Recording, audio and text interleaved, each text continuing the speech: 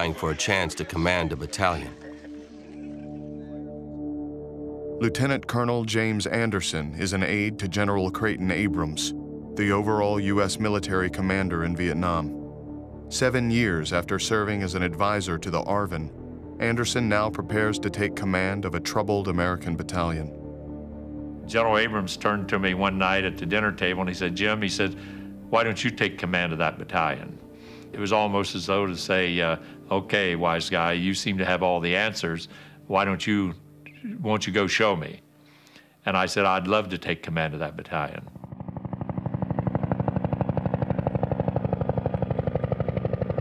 Anderson will soon discover just how important unifying his men is. The door to battalion headquarters opens, and in walk a bunch of generals. They swear me to secrecy and get right to the point. How long before you can be prepared to make a combat assault into Cambodia? And I said, "Are we talking about in terms of hours, days, weeks, months?" And they said, "We're talking about hours." For years, the North Vietnamese have used neighboring Cambodia as a refuge. Much of the Ho Chi Minh Trail runs through the country, and large stores of enemy weapons and supplies are hidden along the border. But since the start of hostilities, U.S. policy has prohibited its ground troops from entering the country for risk of widening the war. In early 1970, however, President Nixon sees a window of opportunity when the Cambodian leader Norodom Sihanouk is ousted by the pro-American general Lon Nol. Despite the political risk, Nixon decides a chance at destroying the NVA's capacity to launch assaults into South Vietnam is worth the gamble, and so he issues top-secret orders, sending U.S. troops into Cambodia.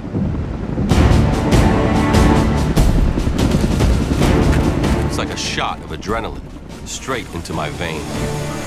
Within hours, hundreds of soldiers are assembling. Massive amounts of ammo and supplies are being flown in and distributed.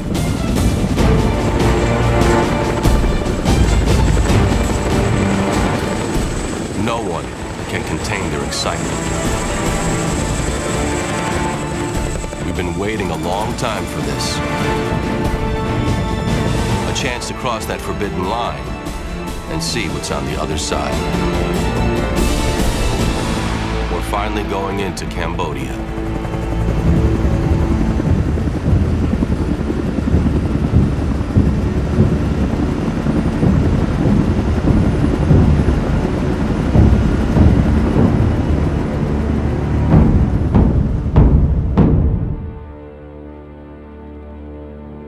I haven't slept in almost 24 hours, and yet I feel more awake now than I ever have in my life.